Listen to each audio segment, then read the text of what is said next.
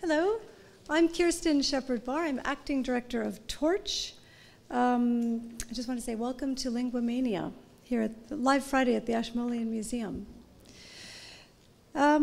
Here we have the opportunity to share research with the wider public and enjoy a late night at the museum.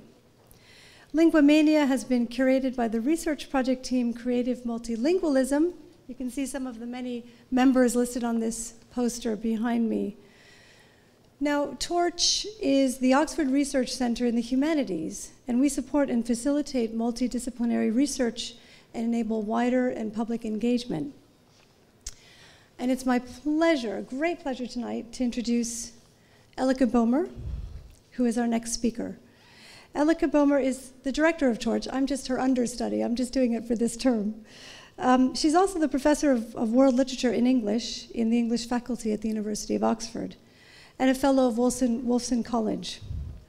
Elleke has a long list of publications. I'll just give you a few. They include colonial and post-colonial literature, Empire, the National and the Post-Colonial, 1890 to 1920, and the biography of Nelson Mandela. She is the author of 4 acclaimed novels and a short story collection.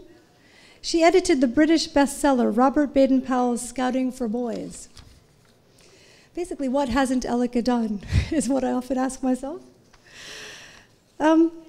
She was a Man Booker International Judge, 2013 to 15, and she's also director of the Oxford Life Writing Center at Wolfson College.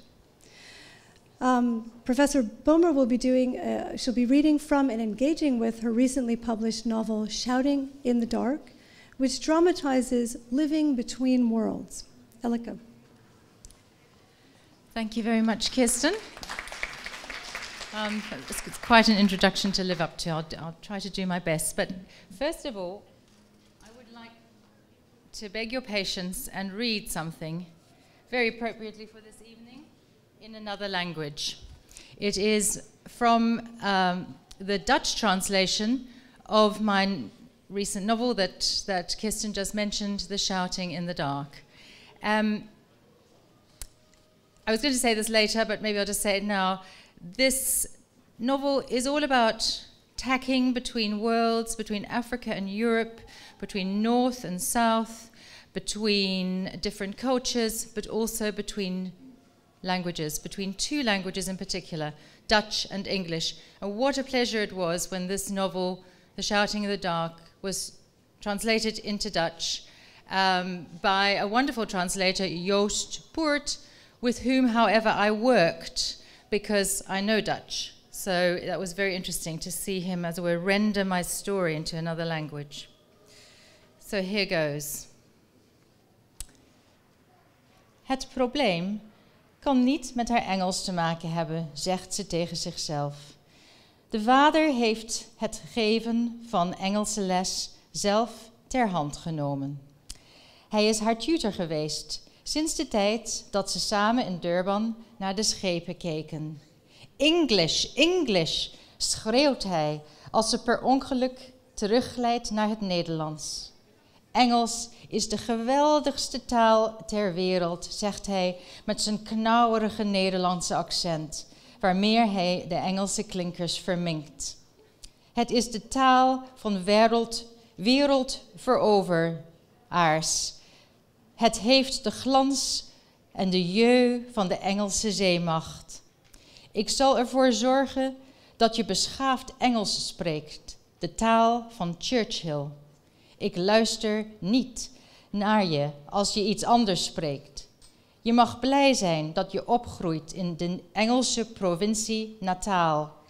Waarom zou ik er anders voor gekozen hebben na de oorlog hier te gaan wonen, op de enige strook van Zuid-Afrika waar de Britse vlag altijd trots heeft gewapperd? Thank you for your patience. Was there anyone in the room who understood any of that? 1, 2, brilliant.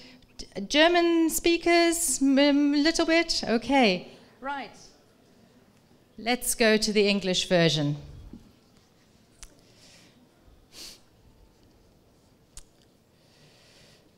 The problem can't be to do with her English, she tells herself. Her father has dealt with her English.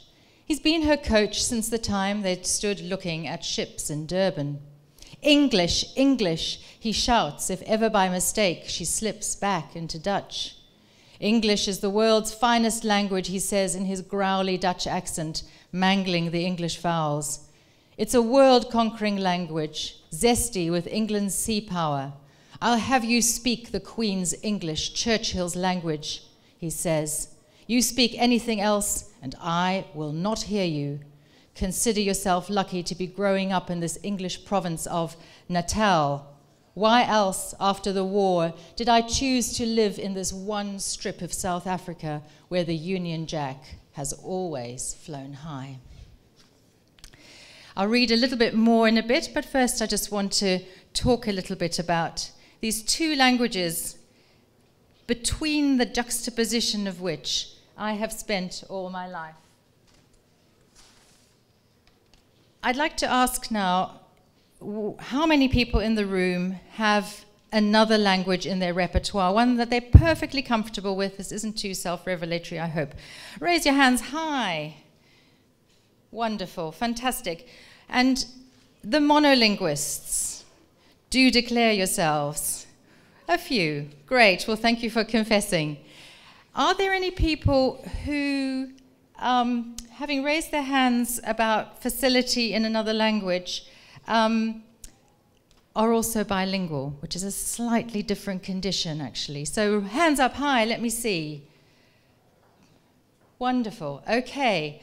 Now let's gather some words from these other languages, this wonderful word hoard that we all bring into the room. Here is a man on a horse. Could all of you who raised your hands, if you knew another language, whether bilingual or multilingual or trilingual, could you all shout out what that is? Not in English. Okay. Paard. Wonderful.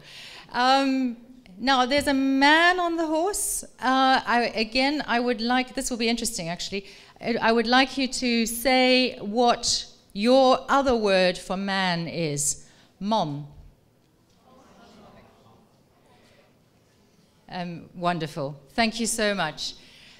Now, for those of you who are specifically bilingual, this is an interesting condition. It's being studied.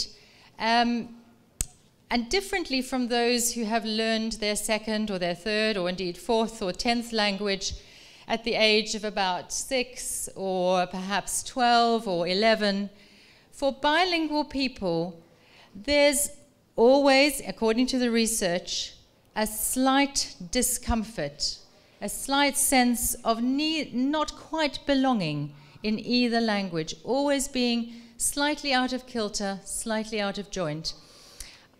I grew up at first with Dutch, and then at about the age of 4 or 5, I acquired English, not at home, but outside from friends, from playmates, from friends of my parents. It is now the language that I'm most comfortable with using because I speak it on a daily basis. I go back to the Netherlands very, very regularly, and I'm always aware once I'm back there how slipping into Dutch is like putting on a pair of old slippers. Fantastic. I'm kind of back where I belong. But I also notice that it takes a couple of days for my spoken language to adjust. I'm not quite hitting the A's quite right. And that is a strange condition for somebody who would claim this language, Dutch, as my mother tongue. So I just want to read a short piece from not the recent novel, and it's something in English. You'll be relieved, all of you, to hear, which tries to capture something of this condition of being not quite at home in either language, always slightly out of sorts, dreaming one night in one language and one night in the other language. Is this an experience that others bilingual people around the room have? Yeah, great. And it's kind of not to be entirely at home in your language. It's an odd condition, but and this is a really important point, and it's the main point actually I wanted to bring to you tonight with this bite-sized talk. I think it is the most wonderfully rich and fruitful condition for creation, for the creative writer. To have to make that jump, that journey between the two words, in the two words or more that you have for everything, is a kind of trigger to the creative act. And for those of you bilingual, trilingual, multilingual people who are not yet writing or creating or performing in your two languages, I would strongly encourage it. And here I try to capture something of this dilemma and joy of being bilingual. It's the case that bilingual or trilingual people don't, as a rule, feel fully at home in their different languages, don't feel they completely master or have command over any one tongue. They are, linguistically, neither here nor there. I know that late at night and when tired, my English sounds to me ungrammatical and rough-edged. To this day, I over-egg sentences with participles and have to think carefully about the different direction towards me, not from me, represented by the word borrow as against lend. Nederlands has one all-purpose word, lenen. For me, the sense of unhomeliness was exacerbated first by the forced suddenness of my father's shift to English, and then by my own many shifts within and across the English-speaking world. Having lived in Canada for a time and living now in England, I have on occasion been abruptly reminded of the foreignness of this language that I claim. Or, more accurately put, this language has, following a series of colonial concatenations, claimed me. During my first 2 years in England, I was at pains to frame simple sentences to make myself understood in bus queues, at tills in shops. Could I have a packet for my shopping, please, I used to say, rather than a bag. How much does a ticket for this bus cost? And it was a coach. Unwieldy, non-native phrases. It felt like learning to speak the language all over again. Yet Dutch, that original root language of mine, has not grown in comfort with the years, if anything, the opposite. Nederlands remains the language of my dreams, of sudden emphasis, of half-inarticulate, passing emotions, muttered to myself. It was years before I could swear in English as I could in Dutch. My relatives in Leiden and Arnhem remark to this day on my perfectly idiomatic, homegrown-sounding speech, as they do on my lovely BBC English. But the fact that they make their remarks signals that something somewhere is amiss. Somewhere the rules are being broken. My Dutch, because it is the language of childhood, of play and domestic space, has not always grown up with me. I am no longer able to swear in a plausible 21st century way. My vocabulary is fuddy-duddy, clogged with 1950s verbal tics copied from my parents that long ago fell out of use. In Nederlands, too, I feel I don't fully belong. If it came to some test of authenticity, I would surely fail.